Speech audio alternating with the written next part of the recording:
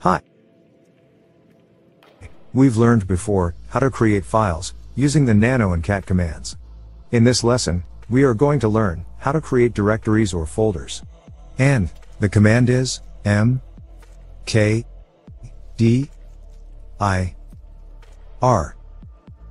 which is a short name for make directory.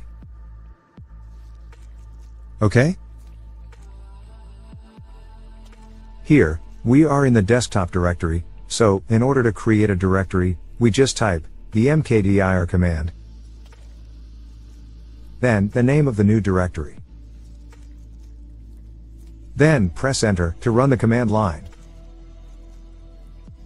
Now we have the folder that we named test in here. Okay?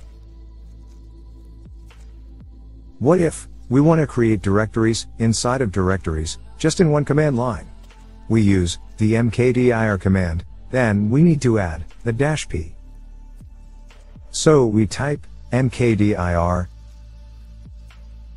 then -p. Then we name the first directory hacker1, for example.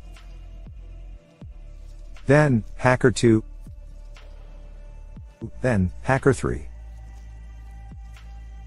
So this command line will create this new directory, then add this directory inside of it, and this inside of this directory.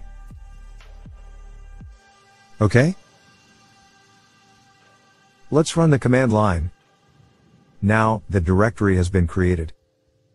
Let's open it through the GUI. We see here these directories have been created in just one line.